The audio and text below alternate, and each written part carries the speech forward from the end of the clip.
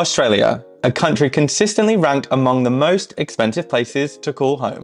Yet this didn't stop 180,000 people moving here in the last year alone, including me.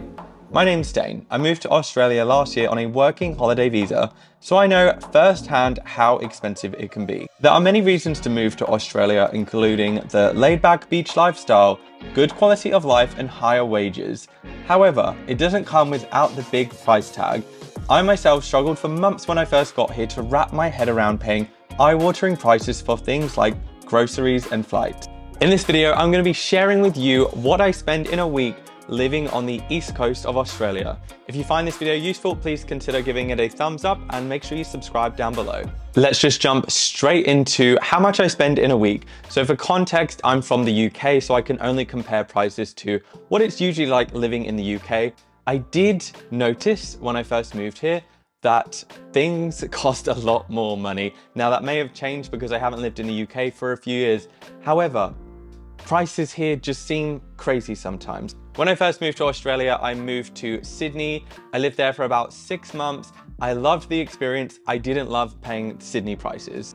If you've been to Australia and you've been to Sydney, you know what I'm talking about. I currently live in a city called Wollongong, which is the third largest city in New South Wales in Australia. Personally, I feel like the cost of living is a lot less down on the coast. My current lifestyle is I am a freelancer. I am also a part-time digital nomad, so I tend to travel a lot. If this is the first video you've seen of mine, I have heaps of travel videos. What I tend to do is go home for 6 weeks and then travel for 6 weeks. That's just the pattern that I've been in for the last year. So my lifestyle is, I would say my lifestyle is not your normal kind of lifestyle. Now, if you've ever stepped foot in Australia, you know one of the biggest expenses is food. I am not exaggerating when I say that sometimes food is double, if not triple the price it is back in the UK. In this video, I'm going to be sharing with you what I spend. This was a very average week for me. I think I generally spend this amount of money. I've never recorded how much money I spend living at home. The only thing I will say is I recently bought a car. Now, I'd planned to do this video, like this was the week that I was going to do this video, and unfortunately it happened to be the same week that I bought a car the week prior. So there was an added expense, but I'll share with you at the end like what it is without those car expenses and what it is with those car expenses, just for further context. Now let's get into what I spent this week living on the east coast of Australia. So I live in Wollongong, which is on the east coast. It's about an hour south of Sydney, and I live in a 2-bedroom apartment with my partner. We pay $590 per week, which for our area is actually a lot higher. Like if you look in Wollongong, most people rent a 2-bedroom apartment for between $400 to $550.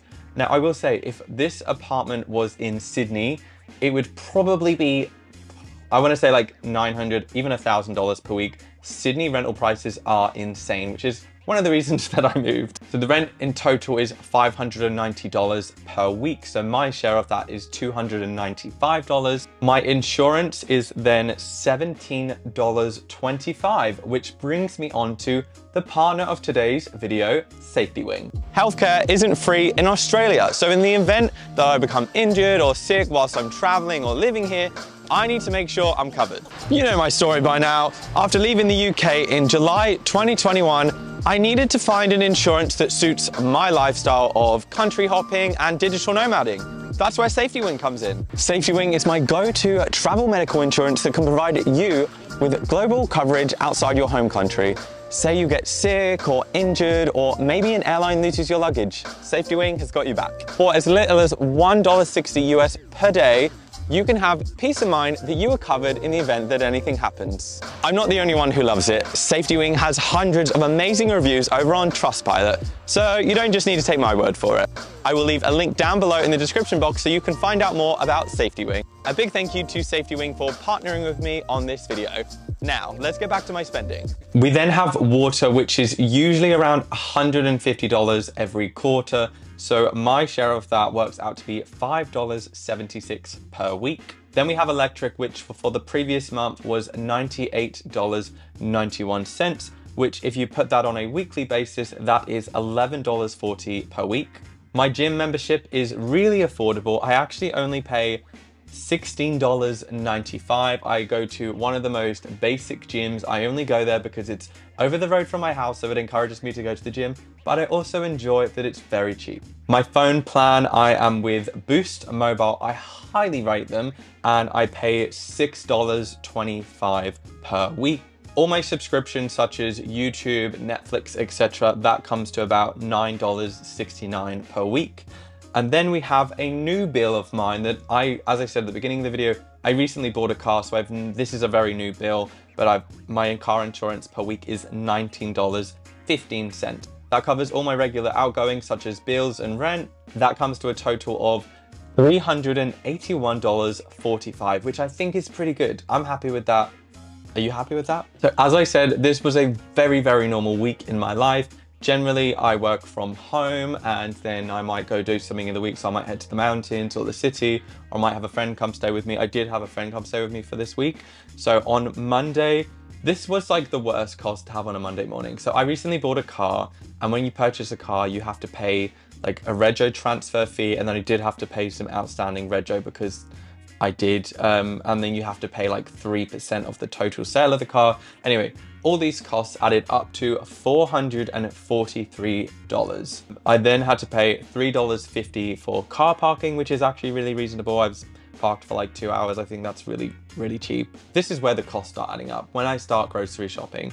So I go to Woolies usually, and on Monday, I spent $48 on dinner and lunch for the next day. And I got some oil. Tuesday, very nice. I only spent $6.50 on coffee. Coffee is one of those things that I know people are like, oh, you shouldn't spend so much money on coffee. For me, I don't drink, I don't do drugs, I don't do anything else crazy. Coffee is my vice. I'm like, let me have coffee. So I'm happy to spend money on coffee every day. That's fine with me. Wednesday, I spent $6.50 again on coffee, and then I spent $54.50 on groceries. Now I will say this is just my share of the groceries. So on Wednesday, I remember picking up all the things for my breakfast for a week. So that's like oat milk, granola, all the other stuff, and then it would have been dinner. Now Thursday, I had a meeting with a client. I spent around $5 on the train. One thing I will say about trains in Australia, public transport, other than airplanes, public transport is so incredibly cheap. For like a 2-hour journey on a train, it's probably around $8. In England, it's probably around $200. I am not even joking. Like, it's so crazy how people pay so much money for trains. Back in the UK and in Australia, trains and buses are very cheap. So I spent $5 on the train, and then I spent $29 on dinner. My friend came round and we went out for some Thai food, $29. I was like, I'm happy with that. Usually when I go out to eat, I probably spend roughly around $25 to $30. Friday was kind of an expensive day, so I bought coffee twice. So I spent $5.50 on coffee in the morning, and then we went out for lunch and I bought another coffee, so that was another $5.50, and then I spent $24 on lunch that day. And then I went and got some stuff from Woolies, my favorite shop, and I spent $30. I also had to put fuel in my car this day because I was getting low. And this is something that I need to get used to paying for because I don't really pay for fuel. And I spent $112 on petrol. Now, if you're in England, petrol here is around $2 a litre. So I think that's about £1. Although $112 sounds like a lot of money, my car is like a 3-litre 4x4. And I'm pretty sure in England that would probably cost me about $200. Saturday, I spent $13.50 on Guzman y Gomez, which is a Mexican fast food place in Australia. I'm not big on fast food, but I was going for a hike and I was like, oh, I just need something quick. So I went and got a burrito from there, $13.50. I feel like that's pretty good for lunch.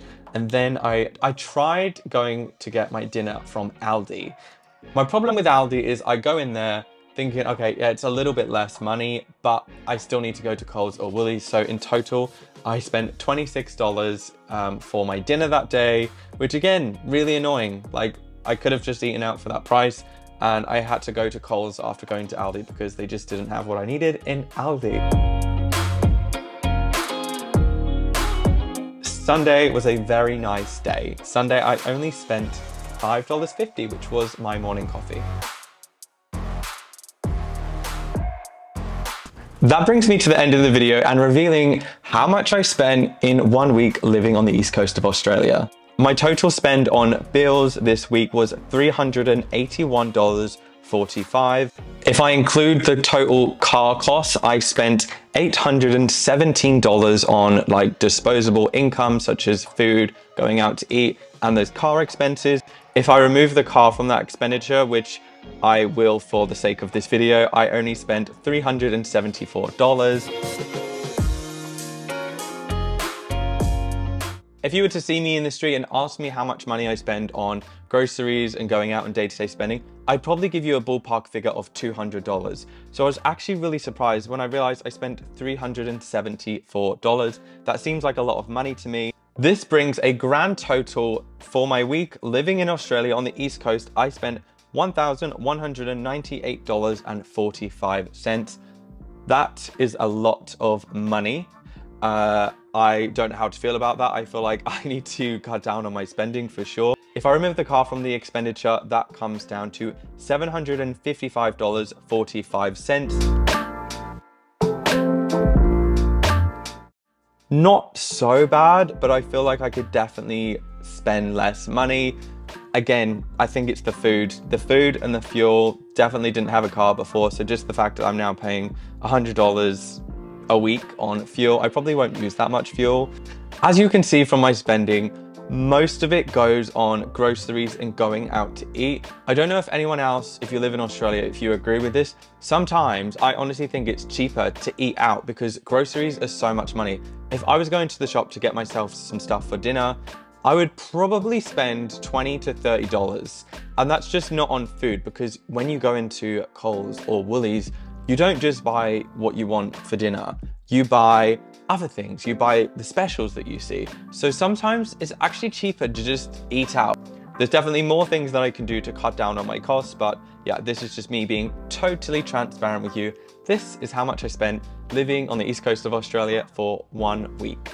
Let me know down in the comments below, is this more or less than you expected? One of the reasons that I did this video is because you guys are always asking me, how much does it cost to live in Australia? So I was like, do you know what? I'm just gonna do a really normal video of how much I spend each week. And this is what it came to. So yeah, let me know down in the comments, what are your thoughts on this? If you've ever wanted to move to Australia, I have a free Preparing to Move to Australia travel guide down below to give you some tips and advice on what you need to know before you move here. A big thank you as well to SafetyWing for partnering with me on this video. I will leave a link down below so you can go and check out SafetyWing. That is it for today's video. So thank you for watching. Take care. Make sure you hit subscribe, give this video a thumbs up and leave some comments down below. Until next time, take care and peace out.